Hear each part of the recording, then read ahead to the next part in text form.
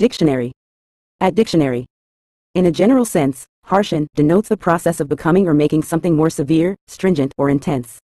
This term is often used to describe the escalation of conditions, attitudes, or circumstances that take on a more stringent or unforgiving character.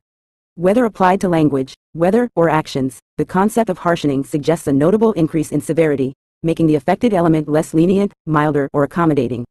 The term conveys a transformation towards a more intense or rigorous state, emphasizing a shift from a gentler or more lenient condition to one characterized by greater rigidity or severity.